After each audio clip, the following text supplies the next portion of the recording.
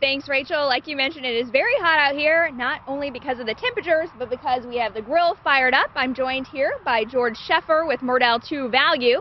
And I noticed on your apron, it says Chef. How'd you get that name? How did I get that name? Well, the chef comes from a couple things, of course, barbecuing and cooking all the time, and I've been went to a lot of cooking schools, so I do know a little bit about that. But also, my last name is Sheffer, okay? So my daughter one time decided to make me an apron that says the chef. Well, you make me feel very underdressed right now, but I can't help but to stare at this pizza right here. What do we have? How'd you make it? Okay, here's what we're starting, trying to show how we can do so many different things with the grill. I decided after we moved on from breakfast, we're going to do a nice homemade pizza, okay? So there we go, get dough, okay? If you're going to make your own dough, use a little cornbread on the bottom to make it easy so that you can roll out your dough. You roll out your dough.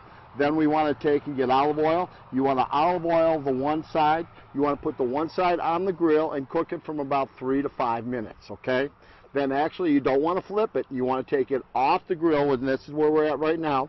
We've taken it off the grill, then we flipped it over, okay? I'm showing the cooked side up. I am now putting whatever my fresh ingredients are on it, okay? And then when we do that, we're going to put it back on the grill, cook it for another 5 minutes, okay? And then after that, we want to let it rest for about 30% of what the cooking time was. And do you have to cover your grill with anything, or do you just put the pizza directly on the grill? The best to cook most of the time, and this is hard for people to do because they always want to see what's going on, okay? You are creating the most heat and controlling top and bottom cooking when you keep your grill closed. So if you could keep the grill closed, okay, it's cooking. If I'm looking, it's not cooking.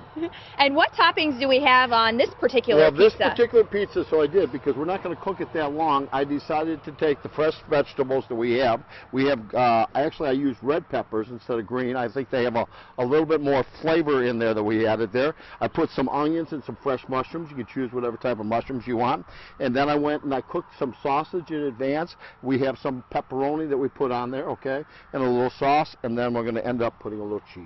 And obviously this is very creative, especially for beginner grillers. What would be your biggest piece of advice for someone who maybe isn't as adventurous? It's the nice part about this is so simple. I talked about making dough and doing all. If you want to do all that, great. But you can go to the grocery store, okay? And for this particular one, because I couldn't bring all that out here, you can buy a crust already ready to go, okay? So you go ahead and throw it on the grill, and then just throw the fresh vegetables that you have and whatever sauce. Real easy. Well, you make it look easy. So we'll check back with you in the next half hour. Thanks so much. Okay, thank you. And we'll be right back in just a few minutes. And good morning. We're back outside with George Sheffer, and we're switching gears from breakfast to maybe lunch or dinner. Is that right? That's right. We did breakfast, okay. We did our eggs and our sausage with our nice sandwich. We moved on to lunch. We finished our pizza over here. We have a fresh pizza with fresh vegetables, okay, that you can go to farmer's market and get and do all that. Very simple, very easy to do. Doesn't take very long. You got that completed there. And now we moved on to supper. Oh, okay? goodness. We have supper in the grill right now here. What do we do for supper, okay? I took a cedar plank and I went and I got salmon. There is a very special seasoning that I like to bring to everybody's attention here, done by a very local person who goes up and gets, okay, wild salmon, brings it back every year, but this is his seasoning that I do, so I really, really like Tony's seasoning. Tony's seasoning's on there doing the salmon. Then I took fresh green beans, okay, marinated them just lightly with a little lemon juice, okay, so we have on there cooking.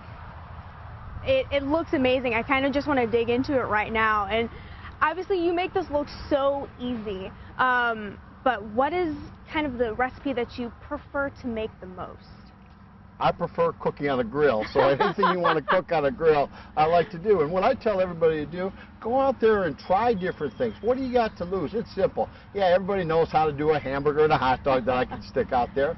It's not hard to go get a cedar plank and the rest there and go get some salmon, put it on there, cook it on a little bit on a medium, okay, or what I call that mom effect, medium, off, medium, so we're in indirect cooking and rest there, and you can slowly watch it cook and do that. Remember, don't look as much as you want to keep it closed, okay, and do that. But I highly recommend the most that people don't do is to go get a roast, okay? Do something like that, put out there. If you put a roast on that mom effect, okay, your roast will come out so tender and juicy.